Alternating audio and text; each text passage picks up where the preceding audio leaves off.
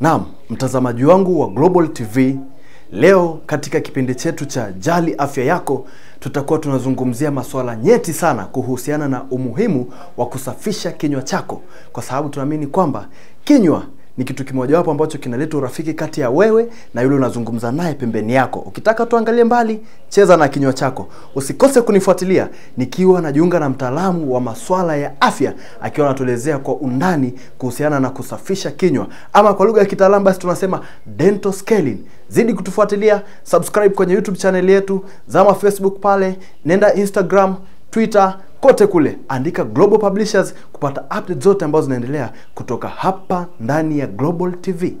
Today we are going to discuss or talk about dental scaling. Na kwa wale ambao wanaelewa hii na hawataelewa hii bado ni vema, sababu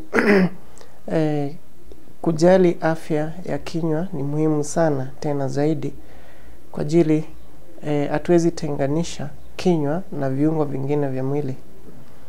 Kwa hivyo ndio maana ndiposa wataalamu wote wa kinywa na meno tunajaribu kuambia umma kuwa ni muhimu sana tuzingatie na tuzingatie afya ya kinywa na tuweze kupromote oral health kwa watu ama kwa community.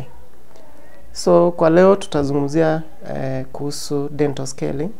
Dental scaling ni procedure ambayo inapeanwa na mtaalamu ambaye amehitimu kuwa mtaalamu wa meno, na kuna kifaa ambacho kinaitwa scaler machine ambayo inatumika kuosha meno. Kuosha meno ndio hiyo sasa tunasema ndio dental scaling kwa ile lugha ambayo tutaweza kuelewana kwa wale ambao wanapenda Kiswahili. Na karibu kila mmoja anastahili kuoshewa meno ama kufanyiwa dental scaling mara 2 kwa mwaka. Haja ni kupromote good oral hygiene, na over a long period of time kuna hizi bacteria zinaitwa plaque, they pile up kwa meno yako, and then they form or they make your gums to recede. Gums ama ufizi usonga chini kiasi ama juu, na kwa wengine the bacteria zenyewe huwa zinatoa harufu mbaya kwa kinywa, na zingine kwa watu wengine pia zinasababisha damu kutoka kwa gums. Kwa hivyo ni muhimu utembelee yule mtaalamu wa meno ambaye ako karibu na wewe aweze kuosha meno ama kufanya dental scaling. Haja ni kutoa hizo plaque, the bacteria, then uweze kuzingatia kufuatilia, uweze kumuona daktari wako wa meno mara 2 kwa mwaka angalau, ili uweze kuoshewa. Unapomtembelea pale ataweza kuoshea meno, na kabla kuoshewa of course ataweza kufanya examination or screening, then unapata hiyo procedure ya dental scaling. Wengi wanao ule uoga kuwa wakioshewa meno labda watakuwa na sensitivity. Wengine wanasema wakioshewa meno labda meno itatoka. La hasha, those are myths they have. So it's very very important, very vital kutembelea huyu daktari wako akuoshe meno, na utapokuwa umeosha utakuwa umejisaidia wewe na kijumla mwili wako kijumla, sababu tunaelewa kuna chakula chochote kile ambacho kinafika kwa miili yetu kupitia njia yoyote ile ila tukinywa. Na wakati umeoshewa meno umezingatia kweli, wewe mwenyewe umechukua hilo jukumu la kuoshewa na umeweza kujisaidia wewe mwenyewe. Na tunaelewa kuwa kuna uhusiano mkubwa sana, direct connection between your oral cavity au mdomo na organs zingine zote za mwili. Kuna roho, we have the kidneys, we have the brain, we have the lungs. So it's really very important to consider having regular visits to your dentist, which is very important, and also having dental scaling done twice a year, and having avoiding the myths or thoughts that maybe ukienda kuosha meno utakuwa na shida ya kuwa na sensitivity. Okay, well, sometimes that is one of the negative part of it is slightly mtu anaweza kuwa na hiyo sensitivity, but haikai sana, inakaa kama siku moja mbili, na inategemea kiwango kipi kile the plaque, zile bacteria zilikuwa zimefika kiwango kipi.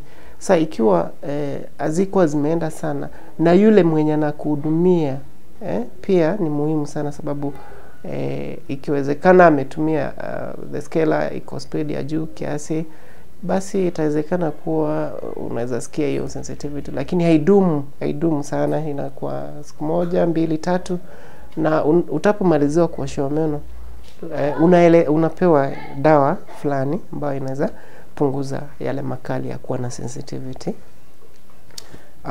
Wengine pia wakati ile plaque imepile up over a long period of time na imesababisha meno kuwa labda iko mobile, inacheza, akioshewa na akatolewa zile plaque, labda jino linaweza kuwa liko weak, ndio, lakini tujue kuwa lile moja ambalo liko very weak, ikiwa limefika kiwango ambacho halitaweza kufungwa ama kufanywa jambo lolote liweze kukaa hapo kwa mdomo, basi linaweza ngolewa uwekewe lingine, lakini hiyo ni suluhisho ya mwisho kabisa.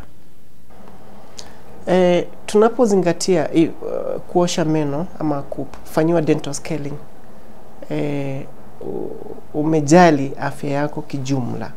Hivi kuwa mwanzo hautakuwa na ile harufu mbaya, utakutoa harufu mbaya kwa mdomo. Pili, meno yako itakuwa imeng'ara na utakuwa unatabasamu vizuri, hivi kuwa hautakuwa ukijificha wakati unacheka. Lakini pia tukumbuke wakati ule ambao tumesahau kuoshewa meno ama kufanywa dental scaling, kuna madhara. Kwa episodi ambayo itafuata ya Jali Afya Yako, tutakuwa tunazungumzia madhara ya kutooshewa meno na umuhimu pia zaidi wa kutembelea daktari wa meno angalau mara 2 kwa mwaka. Barabara. Natumaini kwamba umeweza kuburudika na umejifunza mengi kuhusiana na kile ambacho mtaalamu wetu wa masuala ya meno amekuwa akizungumzia. Usikose pia kufuatilia kipindi hiki ambacho kinakuja wakati ujao kuhusiana na kujali afya yako, ili kuhakikisha kwamba wewe unajua mengi kuhusiana na namna gani ya kutunza kinywa chako. Baki hapo, subscribe kwenye YouTube channel yetu ili uwe kwanza kuhabarika. Hadi wakati ujao kwenye kipindi chetu cha Jali Afya Yako, kikiletwa kwako moja kwa moja nami Gadiel Richard.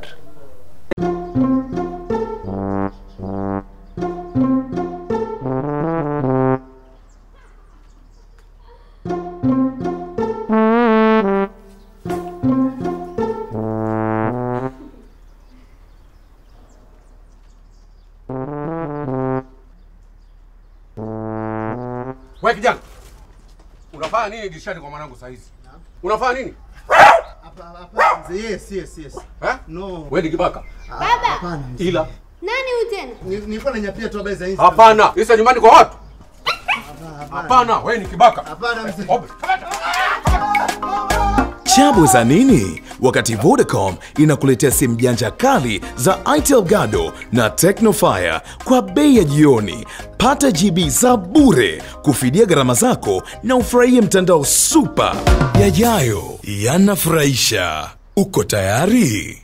Vodacom. Kwa habari za kitaifa, kimataifa, biashara, sanaa, burudani na michezo, usikose kutazama Global TV Online kila siku. Na kwa sasa Global TV ni mshirika wa Sauti ya Amerika VOA.